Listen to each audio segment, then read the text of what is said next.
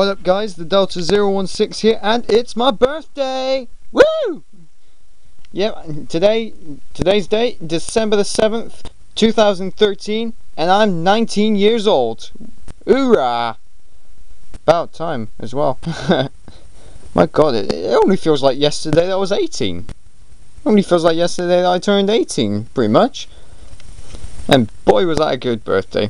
So let's see if this one is going to live up to that standard and become the best birthday I've had ever so far. So like I said in my last video, that we were going to do a special gun. It's my #1 favorite gun of all time.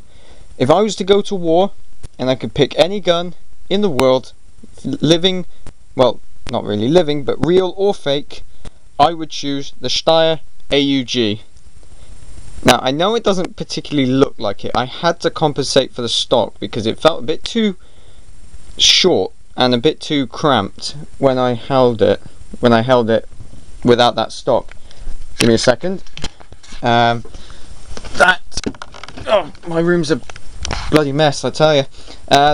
This is an old toy that I had, well, that I have, from when I was younger. As you can see, this is a Steyr AUG as well.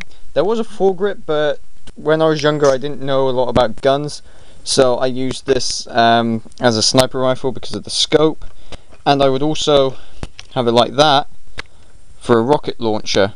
So you use the scope and the rockets are in there. I was a kid, I was using my imagination, so don't ask about that. So there's the basic design of it, and you can see I got pretty close to the size up for it. But this is the A3 model. This model is updated for the Steyr. The Swarovski scope is not added. It's got a different sight. The barrel's extended as well, and the fore end for that matter. So that when you're holding it, and this is going to be a challenge, it's a bullpup. Looking down the sights, there we go. There's a magazine there, we got the stock. There is that bit there on the real gun. It's not on my toy, but you know. And we got the working bolt. It's a bit of a pain because it's on an angle, so you catch your finger on the rail system on top. 30 rounds of magazine, and it's a beast of a gun. It's so space age. It was introduced in the 70s. I think it was 1977. So that year we had Star Wars, and the Steyr just looked space age. It was a cool gun. And as I said, if I was to go to war right now and I could pick any gun in the world to have as my firearm, it would be the Steyr. I wouldn't go for a Kalashnikov. I know they're reliable. I know the AK series are reliable guns, but in terms of looks and design, because it's bullpup, I'd have to go with the Steyr. It's just one of my favourite guns. In fact, it is my favourite gun. It's #1. #2 would be the M16 with grenade launcher, because it just looks cool as well. And we got 2 attachments for this. Underbarrel attachments are not possible except for the foregrip, because of the bullpup design. It takes a lot of sticks to make. So we got this, and it can be either an ACOG scope or a thingamabobby red dot sight. I'll tell you, there we go. Oof! It sounded almost like Keith Lemon. Oosh! Come on, slide forward. Oh well, you just have to clip in there, slide that forward.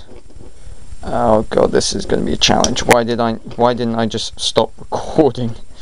I tell you, I will do this. Naturally, I don't have to for the other attachment because it fits on easy. And we busted it.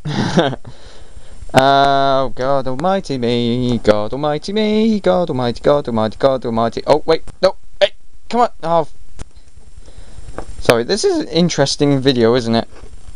You're seeing me. Frick it. Actually, I need 2 hands for this, so I'm just going to stop recording now. Okay, we have results. I had to unclip it and put it in, but there's the scope that we have. Looking down there, I took the sights off that are already on there because the real gun actually does take the sights off. It's not like a case with the M16 where they take the sights off and it won't fire in reality. The real gun can take the sights off. So yeah, that's the ACOG or red dot sight, whichever one you want to call it. It should be easier to get this off. There we go. Because I'm not going to bother with those red connectors. We just slide them back. The other attachment is the old friend, the EOTech. Hopefully this will go on easier. One can dream though. Every time I say that I sound like the Queen. One can dream and can break it. Oh, for God's sake. This seemed like such a good idea at the time. Come on. Come on. You will go on. You will go on. I say, you will go on. You will go on. Oh, come on. Right. God.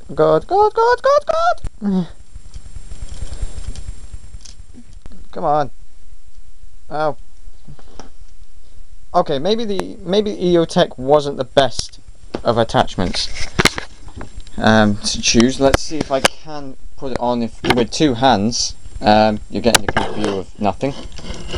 Come on, you will go on. Yes, you will. For God's sake. Oh,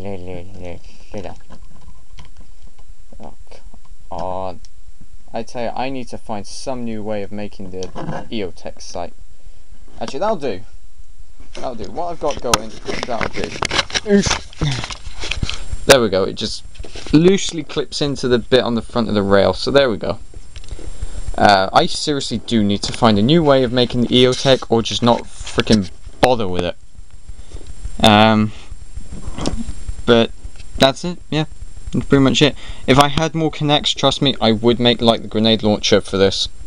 But the fact it takes up a lot of sticks to make a bullpup, it's not possible. So yeah. I will say this though, I thought I was one of the only people to make connects guns. And I think I've started talking to a fellow connects armourer, Plankster13. I believe his name is, if I'm thinking off the top of my head. The link to his channel will be in the description below. His original models were not too good. They were a bit childish, a bit too simple. I was a bit shocked when he said about the LSAT, saying it took him 3 hours to make it. And you see how simple it is compared to my LSAT. Link in the description below. My LSAT was a bit less simple. It was a bit more complex to make, but it took me a fraction of the time. It took me about, I don't know, 5 to 10 minutes to make my LSAT. That's not including the experimenting. That was building the final gun in total. I'm not slagging him off. I'm just saying, these were points that were pointed out by a lot of people. I made the note, I sent him the clips, but we're getting on well, we're talking, we're discussing it. He's created the CBJ MS. I had a little bit of criticism for that, for the foregrip, saying it should have been a bit more angular, but you never know, I might actually make the CBJ MS myself. I mean, he suggested to me about Skype. I might consider it, I might get it. I don't know as of yet because I don't have a webcam, but we'll see. So yeah, he's a fellow Connects armourer. So that's it for this episode. This has been the Steyr AUG A3 with obviously the regular sights, ACOG / red dot sight, EOTech, and foregrip. This has been the Delta 016 on my birthday. Thanks for watching. Thanks for any birthday messages that I didn't get. Only joking. But yeah, thanks for watching. Keep your head on the swivel.